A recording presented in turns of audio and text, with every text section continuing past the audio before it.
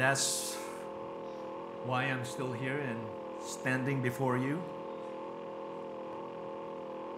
Because of the Lord Jesus Christ and His grace, not only to me, but to us all. And it is always a blessing and a joy for me to see each and every one of you come Sunday to gather with the church family, brothers and sisters in the Lord, fellow believers and followers of Christ, people desiring not only to worship God together, to honor Him, but to grow together in the grace and in the knowledge of the Lord, as we continue to live our lives indeed for the glory and honor of His name, fulfilling not our will, but the will of Him who called us and saved us, and to be faithful until He returns. The Lord Jesus Christ is coming soon. We don't know the time, but the Lord has been reminding us in His Word to be faithful no matter what we face, to keep our minds stayed on Him. And so I invite you now to get your Bibles or a copy of your Bible and turn them to Proverbs, a very familiar, if not a favorite text or verse for many, if not all of us. Proverbs chapter 3, you already know, 5 and 6. And as I read, let's all stand, even as we honor God in the reading of His Word. Proverbs chapter 3, verse 5 and 6. And it reads, "Trust in the Lord with all your heart, and lean not on your own understanding. In all your ways acknowledge Him, and He shall direct your path." Let us pray. Heavenly Father, we thank You for this day and this time, this place where You have gathered us, and we thank You for Your presence, that we honor and acknowledge You, especially now as we have read Your precious truth, the Word that You want us to live by faith. Lord, we have read this many times, heard this many times, perhaps even studied it, but many times, Lord God, we fail. And so, Lord God, help us even once again. As You speak to us and Your Holy Spirit helps us in the understanding that we will truly, Lord God, be established in this truth, even the instruction or command that You're giving us as we live our lives, and continue to live our lives for the glory and honor of Your name and Your will. In the name of Jesus Christ, I pray. Amen. You may all be seated, and I'd like to just welcome each and every one of you once again, and our guests who have come, I believe, for the first time. I don't know your names, but thank you for joining us and worshiping the Lord together with us.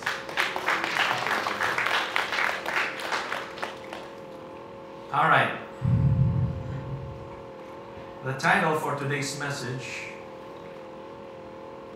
is Fully Trust in the Lord. Fully trust in the Lord. Are you facing a challenge in your life right now? Are you in a crossroad where you need to know the right path or the right way to go? The right thing to do that is in accordance to God's will?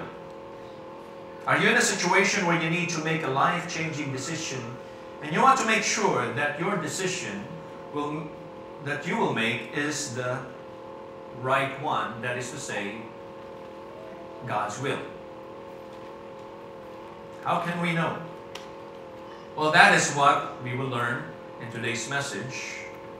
Our Bible text for this morning is a call for us to completely, fully trust in the Lord. It's a call for us to live by faith. That is to say, clinging to trust, not understanding. Clinging to trust, not understanding. When we're facing challenging situations, the Lord wants us to respond by trusting fully in Him. That is, fully depending on the Lord, not on our understanding of things or the situation. Trust the Lord even though things may not be clear. In other words, even when there's no clarity. God calls us again, I mentioned, to trust, to cling to trust, not clarity. I mean, wouldn't it be great if God always gave us clarity? A clear step-by-step directions when we need those directions, when we need to make those decisions, especially those major decisions in life. Clear instructions, just like a Google map navigation system. Turn here, turn there. But I suspect that if God did that, it would handicap our exercise of faith in Him. And so God tells us to live our lives by faith, to trust Him completely. Even though many times we do not know what His plan is, we just sometimes need to know what He says in His Word and trust Him.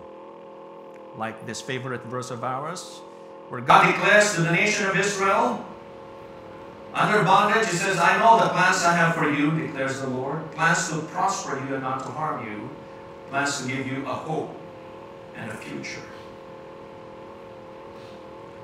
What God says in His Word really should be sufficient to give us peace.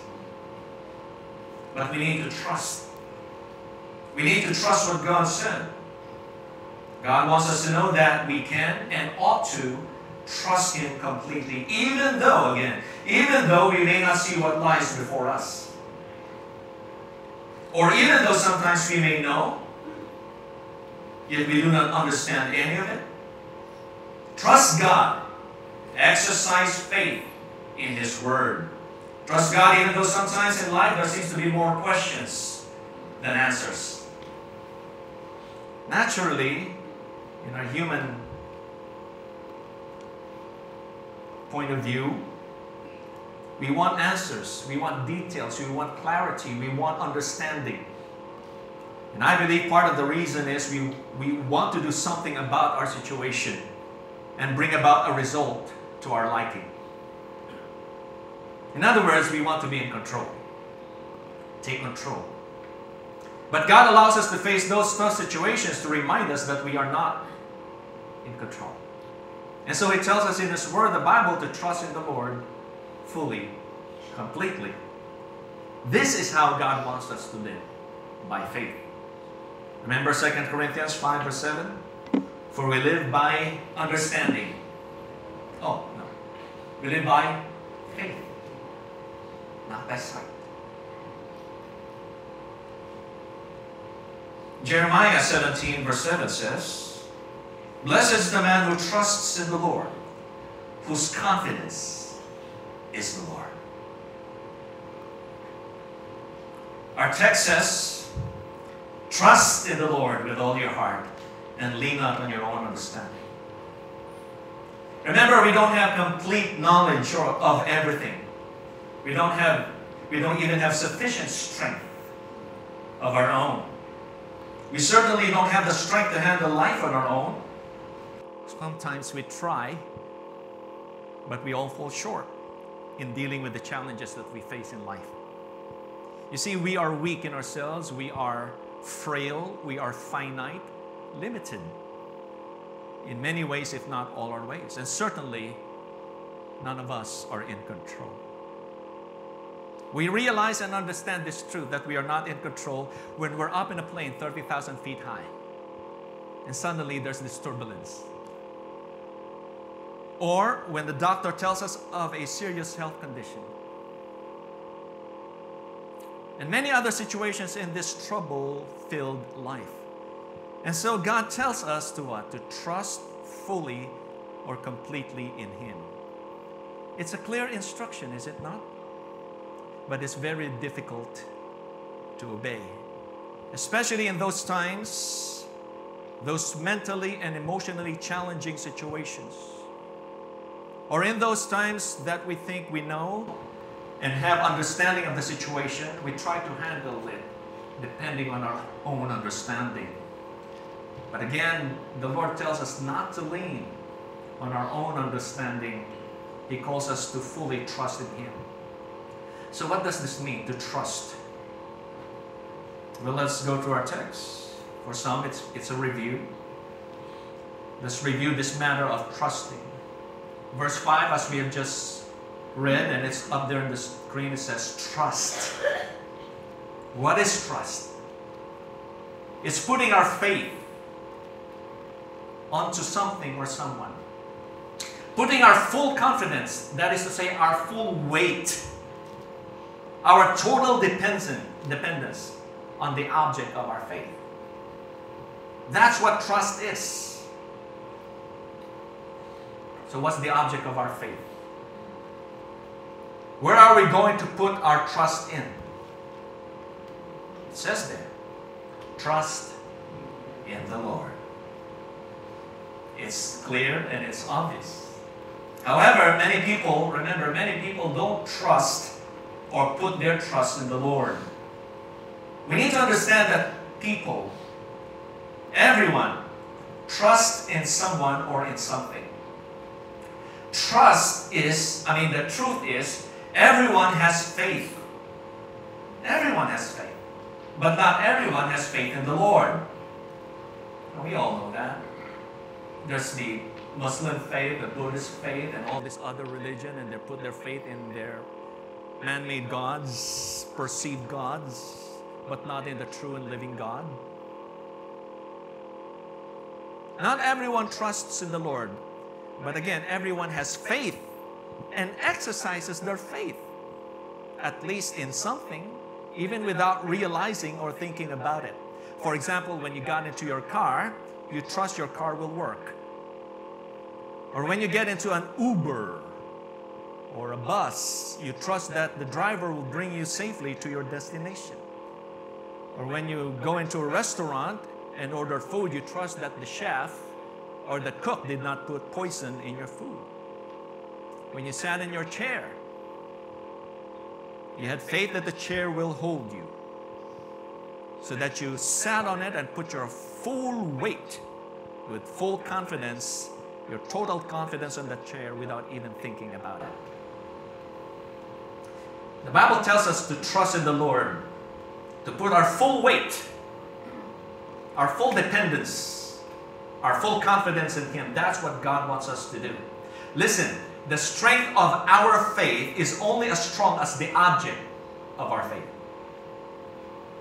The Bible tells us to trust in the Lord. So if our faith is indeed in the Lord, then our faith is strong because of the Lord, because of who He is. Who is the Lord? It's Jehovah, Yahweh, the great I am, the Lord God Almighty, the creator of the heavens and the earth, the Lord who is in control of all these things, who created everything by fiat. In other words, by the decree of His word, His authoritative word. God said, "Let there be," and there was. That shows absolute power, strength, complete knowledge, wisdom that requires continuous presence. In other words, it's reflective of God's omnipotence, being all-powerful, omniscience, being all-knowing, omnipresent, who is all-present. This is who the Lord is. He is the Almighty God with whom nothing is too difficult, with whom nothing is impossible. Our God is the God who is able, as Ephesians chapter 3, verse 20 says, "To Him who is able to do far more abundantly than all that we ask or think, according to the power at work within us, to Him be glory in the church and in Christ Jesus throughout all generations, forever and ever. Amen." Our God is the God who is able. The Lord is able. How can we not trust the God who is the Lord who is able. So trust in the Lord. Now, the nature of faith, our faith, in other words, how does God want us to trust Him? Going back to our text. Trust in the Lord with all your heart. With all our hearts. That is to say, wholeheartedly, not half-heartedly, not even 3/4 of our heart, or most of our hearts, but with all our hearts. Our heart, of course, is not referring to this physical organ that pumps blood into our body, which sometimes I feel, why is my heart so strong in pumping blood? I can even show my family, look, my veins are popping out. And my daughter's saying, don't show it to me. Heart is representative of the center of our being, where we have our emotions, our desires, our passions. In other words, things that control a person's life. The heart is the control center that controls a person's life. And that's why the Bible tells people to surrender their hearts to the Lord. To believe in your heart the Lord. As believers and followers of Christ, we surrender and submit our hearts to God, to who God is. He is Lord. The Bible says, trust in the Lord with all our hearts. Put our faith completely and fully in Him. Many of us have been Christians for a long time. Yet, when we are faced with those very challenging situations, when we're faced with what we say, real needs, whether that needs be in our finances or in our health, in our relationships, we seem to easily forget to trust completely in the Lord. And then we begin to try to figure things out. We think of ways how we can resolve our situation to our liking. As though God is not there and God is not going to provide what we need in that situation. Listen, our Heavenly Father gave and sacrificed His only Son and provided us the only way to Himself, that is Christ Jesus, His Son. The only way to eternal life. The only way to heaven. God sacrificed His only begotten Son.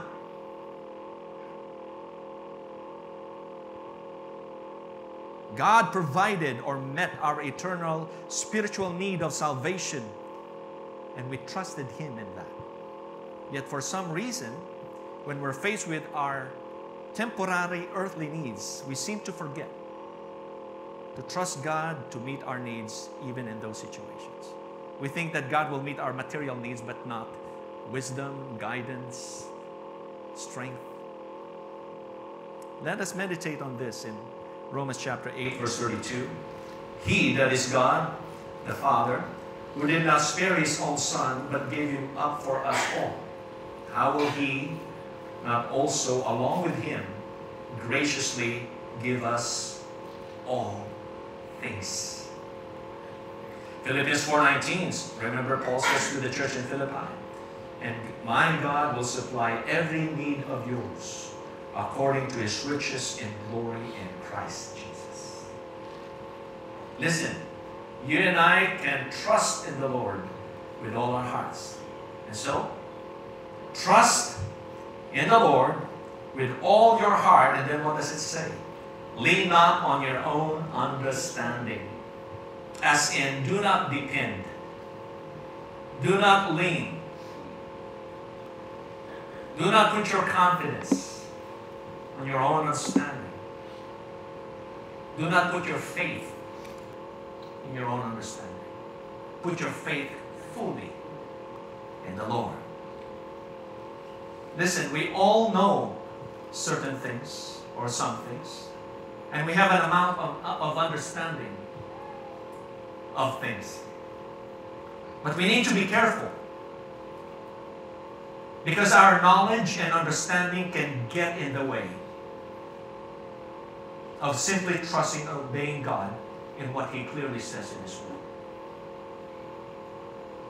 Let us be careful with our knowledge and understanding, because it can get in the way of simply trusting and obeying God in what He clearly says in His Word. Especially when we're opinionated, or just to put it simply blunt, proud.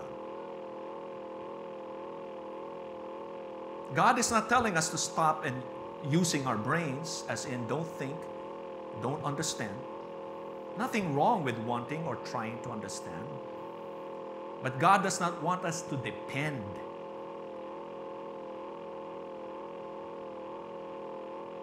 on our understanding. Because even though we may have knowledge and understanding, and even though we may understand a situation, does not always or necessarily mean that what we know or understand is the way or the path that God wants us to take. Many times we want to figure things out so that we rationalize, and for the most part, it's because we want to control the outcome to our liking. But we know, again, we're not in control.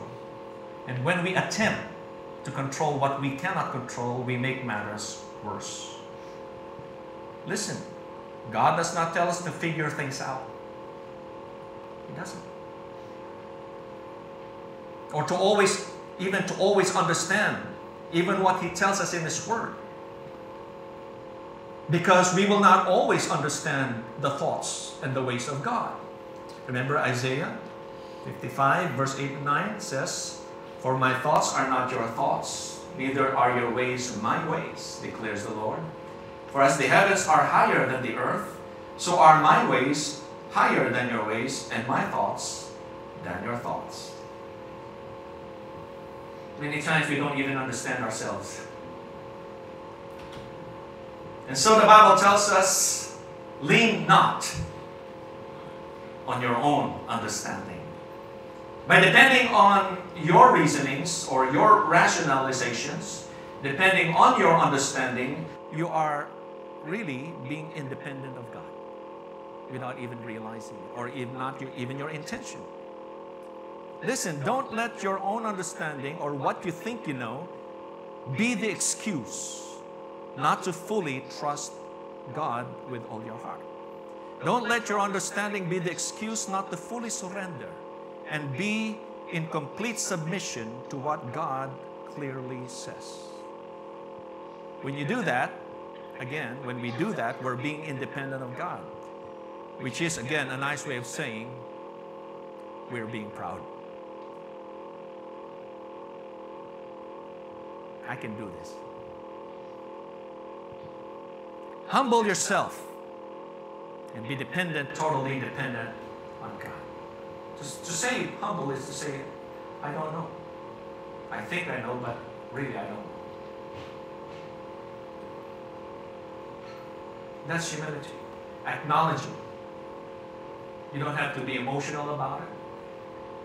Crying doesn't mean necessarily that you're humble. For many times we cry because we're just being emotional. When we refuse to be independent, but instead be dependent fully on God, and acknowledge God in all our ways, then He will make our path straight. So trust in the Lord with all your heart. Lean not on your own understanding, and then it says what? Verse 6. In all your ways, acknowledge Him, and He will make your path straight. We all have our ways of doing things. Our ways represents our attitudes, our behaviors, seen in our ways of doing things in the different areas or ways of our lives. The Bible says, in all your ways, acknowledge Him. Where is God in your way right now? Where is God in your attitude, in your behavior, in doing things? Where is God as you deal with that situation in that area of your life? If you don't know, then seek God. Acknowledge Him in your way, in that area of your life where you need to make a decision. Ask God what He wants in that particular area in your life. In all your ways, acknowledge Him. Verse 6 says, acknowledge Him, Acknowledge who? The Lord. Who the Lord is. The word acknowledge means to recognize. And we are to recognize or acknowledge that He is Lord. Is He not?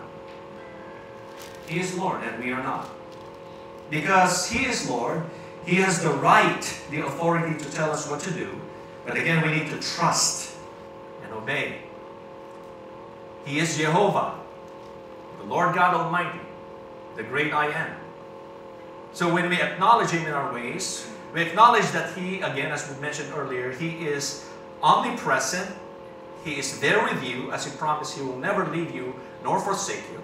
He is omniscient. He knows what you're going through. And He knows the way to take. Acknowledge that He is omnipotent, that He is able to do above all that you could ask or think. Acknowledge Him. Acknowledge what He can do. Now, the word acknowledge is more than just recognizing Him in our minds. That is, intellectually recognizing Him, knowing facts about Him. To acknowledge the Lord has more to do with knowing Him. The root word of acknowledge is know. Acknowledge. Acknowledge Him in all your ways. That is to say, to know Him. Know who He is. Not just intellectually, with the facts about who He is, but know Him experientially in the experience of your life, in the different ways and areas of your life. Know Him as in experience who He is and what He can do. How? By trusting and obeying His word. Know what He can do, as in experience what He can do in that area of your life where you're facing this challenge, where you need to know the right direction to take. Know that you can trust Him completely. Experience that. Know that. And know what He wants you to do in that area of your life. And then, as you continue to go to His word in prayer, submit to it by doing what He tells you to do. In practical terms, how do we really do this? How do I know God's direction? How can I know whether what I am about to decide or what I'm about to do is in fact God's direction, God's way, God's will, and not my way?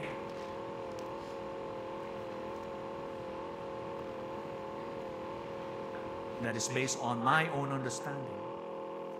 Practically speaking, whatever it is you're facing and going through, and if you're wondering that what you're thinking of doing is the right way to go about this situation, you need to ask yourself this question.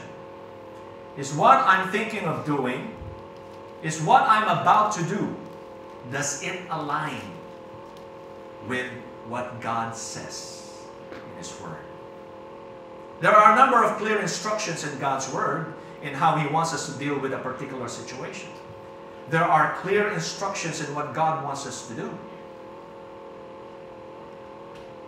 Like in the Old Testament, He says to the nation of Israel, worship the Lord your God, and Him only you shall serve. Do not steal, do not kill, do not bear false witness. Those are the instructions. In the New Testament, in the church, the Lord tells us to forgive one another, serve one another, encourage one another, build up one another, love one another. Those are clear instructions. Prefer one another in love. By this all men will know that you are my disciples. But yet so many times we miss these clear and simple instructions because we depend on our own understanding. We recognize Him in our minds and with our hearts, but again, it's all just knowledge and statement of facts. But we really haven't known Him, as in experienced Him and the power of His Word. That's what happens when we depend on our own understanding instead of simply trusting and obeying what God clearly says in His Word. We need to acknowledge Him that way.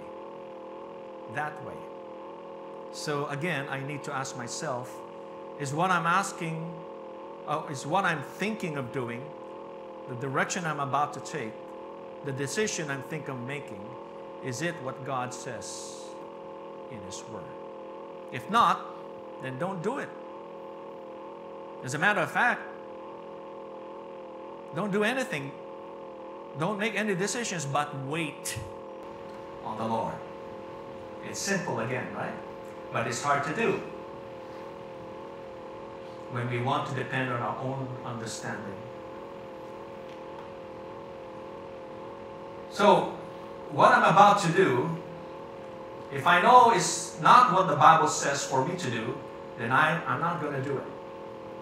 But if what you're going to do is what God tells you in His Word, clearly, then do it. Do it. Just trust and do what God says in His Word. And you don't have to rationalize or justify what you're doing, because you can simply say, this is what the Lord clearly says in His Word. Sometimes, there are times when we rationalize and justify, probably it's because it's not there. The Lord doesn't really tell us that. It's possible that that may be the reason. I'm not saying all the time. Our thoughts, our decisions, our actions, our lives must align with what God says to us in His Word. Remember, God's Word is our authority. Not only our authority, but our guide. That's why if we acknowledge Him, He will direct our path. So acknowledge Him and submit to His Word. And that's why it's important to spend time with the Lord, both in prayer and in the Word, the study and meditation of His Word, because it is in those times that we see the leading of the Lord. We see the way of the Lord. It is in those times that we discover the will of God. We find out what is right in God's eyes. Not what is right in our own understanding, but what God clearly says is right. In all your ways, acknowledge Him, and He will make your path straight. The word straight refers to what is right as opposed to crooked, meaning wrong. A straight path is the right path. It is the right way. Crooked path is the wrong path. It is the wrong way. Do you want to know the right path, the right way, the right decision, the right thing you need to do? Trust in the Lord with all your heart. Lean not on your own understanding. In all your ways acknowledge Him, and He will make your path straight. In the King James Version that I read earlier, it says He will direct your path, as in He will show you the right way to go. How will He do that? Through His Word. Remember, God, the Holy Spirit, directs our steps in and through His Word. Psalms 119, verse 1 to 5 says what? Your Word is a lamp to my feet and a light to my path. A lamp to my feet to show us the steps. And when He shows us the step, it's one step at a time. It's not the whole plan. Until we do the first step, then God shows us the second step. Because if God shows us the whole thing, many of us will say, I don't think I want to go that way. So, lamp unto my feet and a light unto my path. He shows us the direction to go. Psalm 23, remember? Verse 3, He leads me in paths of righteousness for His name's sake. And so when we need direction, what do? We ask God. We consult His Word, the Scriptures. We need to go to the Bible and seek the Lord. And how? Seek the Lord with all your heart. Jeremiah 29 says, you will seek me and find me when you seek me with all your heart. Again, the Holy Spirit speaks to us in and through His Word, and then directs our steps, even as He leads us in the direction, in the paths of righteousness. Proverbs 16, verse 9 says, the mind of man plans his way, but the Lord what? Directs his steps. This refers not only to divine direction, but sometimes divine intervention. He will make your path straight. Now, path straight does not necessarily mean that life is going to be smooth or life is going to be easy. But it means that your way and your path will be clear. Not cleared of all these challenges, but clear as in no confusion. You will know the right direction to take. You will know the right thing to do, as if, that is if you acknowledge Him.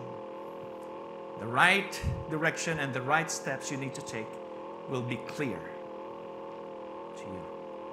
Your path will be straight so that you will be able to see beyond the now and the present, which means you have hope, a guaranteed expectation of what God promised in His Word.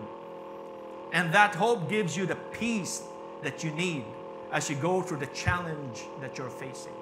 But it starts with what? Trusting in the Lord. Isaiah 26 verse 3, remember this? You will keep in perfect peace those whose minds are stayed, focused, fixed, steadfast on you, because they trust in you. Trust in the Lord most of the time. No, trust in the Lord forever. For the Lord Himself is the rock, eternal. Other translation says our everlasting strength. You will experience God's will, which is good and pleasing and perfect, as in complete. You will not lack anything. When the Lord makes our path straight and we follow His path, His way, we will have this sense of rightness in what we are doing. There's a sense of goodness in our living, so that again we don't have to rationalize or justify what we're doing, because we know, according to His Word, that His way is the right way to live. So let me just say this again. God making our path straight does not necessarily mean that He will remove those obstacles in our path. Remember, our earthly life is filled with bumps. There's going to be potholes in our path. We will encounter many hindrances and challenges, if not troubles, in our lives. I'm not going to read that, but you already know that so many times. The Lord says, in this world you will have trouble. God does not promise that He will remove all the troubles in our lives, but He will give us the faith to overcome them. Why does God not remove the troubles instead? Because remember, God uses troubles as trials. Trials that give us opportunity to exercise our faith in Him. Opportunity to trust Him with all our hearts. When we fully trust Him, again, and not lean on our own understanding, but acknowledging, He will make our path straight. That's what the Lord promised He will do, even in what we see in our text. So let me say this. When we trust Him completely and lean not on our own understanding and acknowledge Him in all our ways, He will show us His will. That is the right direction, the right path, the right way to deal with the trial and make the right decision and overcome it. So, when you're facing a trying situation, remember it's an opportunity to fully trust Him, to fully trust in the Lord. But it's also an opportunity to show those near you, to demonstrate to those around you how to deal with situations in life. It's an opportunity to teach others to completely, totally, fully trust in the Lord. Let us pray. Heavenly Father, we thank You for Your precious words. I pray that we will not just be merely hearers of Your word, but doers. And we thank You once again for Your mercy and Your grace that is sufficient. Oh, how we need You, Lord, every moment of our lives. But we thank You that You also have given us Your Holy Spirit, who indeed speaks to us and helps us to live the life that You've called us to live. That is to trust, fully trust in You. And so thank You once again And may your word accomplish the very reason why you have given it to us. Our desire, Lord God, is that your will be done for the glory and honor of your name. This we pray in the name of Jesus Christ. Amen. Death could not hold